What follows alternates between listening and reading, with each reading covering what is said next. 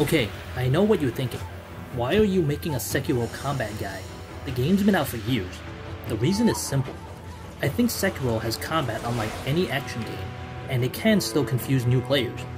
Yes, I'm aware of the ultimate guide to combat fundamentals. The guide is fantastic and covers some very important parts of combat, especially on posture. You should watch it, but it's only part of the combat. It's missing the part that teaches you how to shove your sword into the enemy's face. I will go over my 5 rules of combat, how to practice combat, and then give you some tips at the end to help you some more. Let's get started. Don't spam the attack button. Your sword swings are based on the speed of your attack animation. No matter how fast you press, your sword swings won't come out any faster. Spamming can also queue up the next attack. You'll end up attacking again even though you stop pressing the button. By mashing your inputs earlier, it queued up another attack. Once your attack animation starts, there's nothing you can do. You're locked into your attack animation until it's finished, or until the enemy hits you and knocks you out of it. Once you're locked into the animation, you won't be able to do Kiri counter, jump, use prosthetic tools, or just dodging attacks. It's not that your reflexes are slow, it's because you literally cannot do anything until the attack animation is done. Pace out your button presses. 1, 2, 3. Control the urge to panic press the button, or you might unintentionally attack and regret it. Okay, the last point isn't entirely true. There is a small window to cancel your attack by pressing the block, but it's best not to get overconfident. When you're learning, pretend you can't cancel out of it. Give yourself time to react by not spamming the button.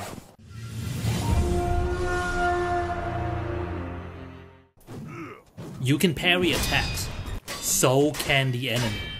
When the enemy parries your attack, it's the same sound and animation. The game is using parry to tell you it's their turn to attack, and that you should prepare to parry back.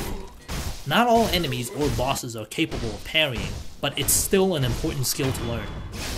This is why you shouldn't spam the attack button. If an enemy parries your hit, and you continue to attack, your next attack is slower, leaving you open to counterattacks. Sometimes enemies can also break this rule. Instead of performing a parry against you, they might tank your attack and pull off a different move.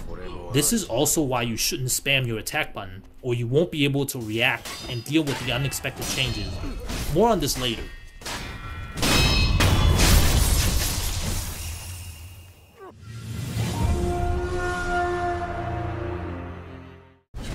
Some enemies and bosses have really good defenses. They're always blocking, and rarely are you able to do any direct damage to their health. This is where you pressure their posture and win by breaking it. As you attack, the enemy will block and their posture will go up until they parry your hit. This is your signal to parry back. Then you follow up with a few more strikes until they parry you again. It's a rapid exchange of blows back and forth to bring up an enemy's posture without damaging their health. You have to force enemies into this pattern with aggressive attacks. If you back off, they slowly recover their posture, making the fight much longer. In order to be aggressive, you need to know how to be defensive. This is how you stick close and continue to pressure their posture. This is why people say Sekiro is a rhythm game. When you force the enemies to defend, it triggers this style of rhythm combat. But there are exceptions to the rules, of course. Not all enemies require rhythm-style combat. Some enemies are open to direct attacks to their HP. This style of combat is more like other actions. Some enemies will also occasionally block or parry your attacks.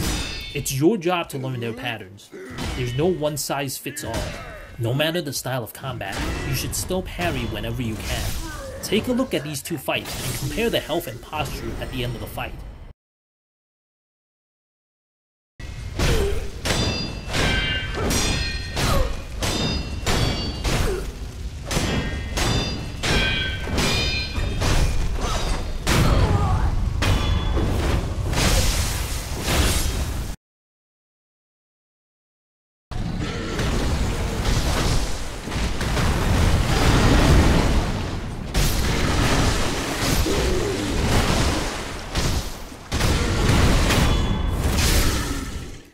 A posture-heavy boss will still have tons of health left when you execute the death blow, while the more traditional boss fights end when their health is much lower.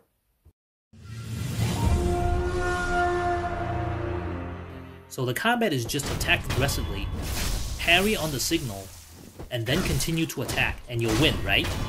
Well, no, it's never that simple. A lot of enemies and bosses have their own special attacks as well.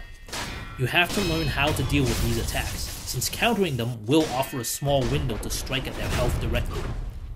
This can come from following up with an attack after a Mikiri counter, head jump, or just plain seeing an opening in their attacks. An enemy with less health will always have a harder time recovering their posture. Some enemy attacks can come without parry warning. This is another reason why you shouldn't spam the attack button. You have to be ready in case the enemy goes off script and does something completely unexpected. Sometimes the enemy can make mistakes and allow you to strike at their health, but it's unreliable. Countering their special attacks gives you a more reliable chance to strike at their health.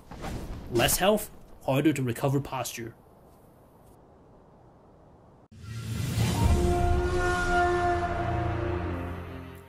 I want to once again just emphasize that the combat style I just highlighted isn't the only combat style in the game.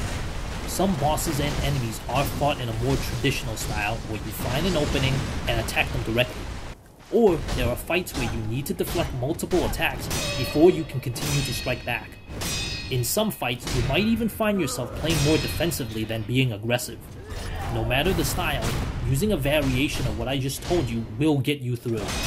How to trigger rhythm combat is what most players don't understand. Getting a good grasp of it isn't so simple. It takes practice. I have a few places for you to learn and practice this style of combat.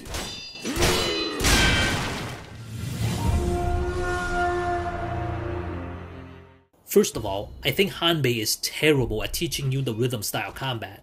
He's great at teaching you how to do certain moves, but to learn the flow of combat, you need some real enemies.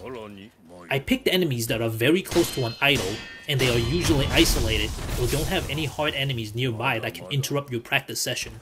First guy is by the first idol at Ashina outskirts. It's the samurai with the hat. He's trickier than those without the hat. Use him to learn how to judge when an enemy has parried you and when you can parry back. His pattern is extremely simple, so you don't need to worry too much. The next guy is a short guy after the snake and before Gyobu at Ashina Castle Fortress Idol, so still pretty early in the game. He is directly behind the idol. He is a tougher enemy with more moves and attacks. Learn to see when he parries you and how to deal with his counterattack before striking back. The third guy is the blue robe samurai by the antechamber idol at Ashina Castle. A good tip is to not open that door until you feel that you've practiced enough. Opening the door could alert other enemies outside and ruin your practice. Learn how to read when you get parried and how to use Mikiri counters. Force him into the rhythm combat pattern to break his posture.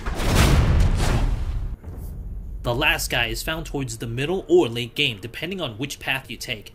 He's the lone ninja by Mibu Village. He's tough and will test your skills in keeping pressure on his posture while dealing with his attacks and special attacks.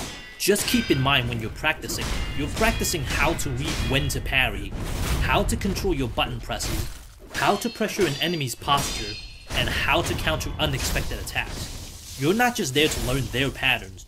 Learning their patterns will definitely help you fighting these specific enemies, but it won't help you against others.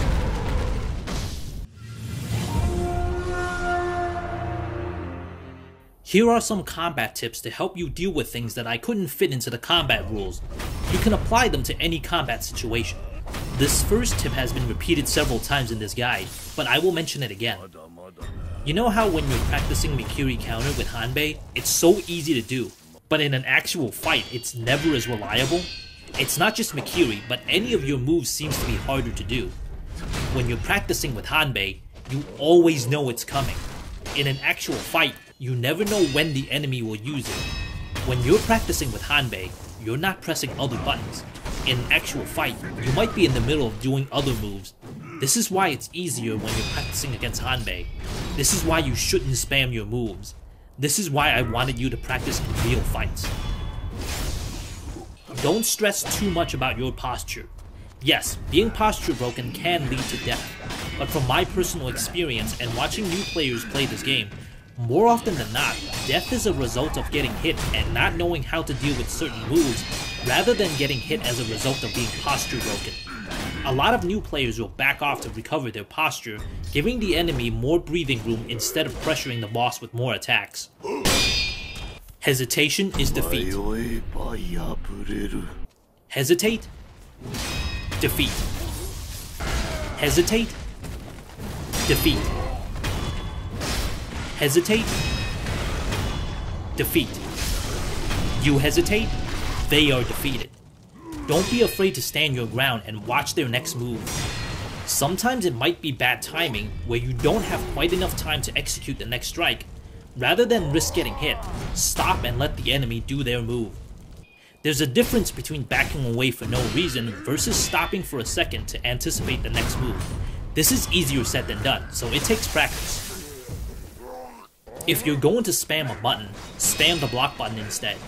The animation is very quick, and you might even land a parry.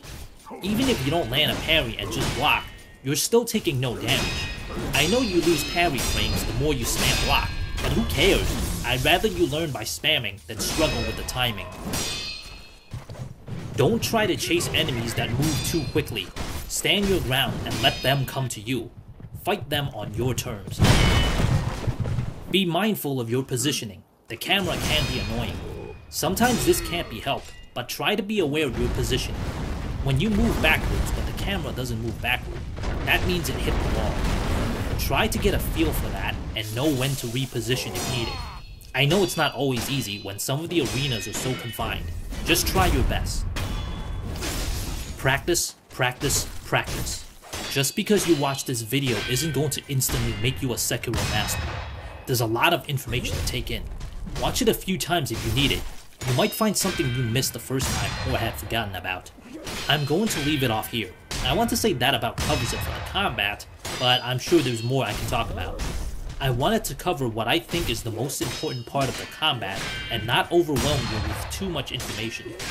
Just to reiterate the 5 rules, don't spam the attack button, learn to identify when the enemy has parried you, trigger rhythm combat by forcing the enemy to block and parry your hits to bring up their posture, learn to deal with an enemy's special attack, and lastly, the game has more than one combat style. It's your job to figure it out. Good luck, you got this.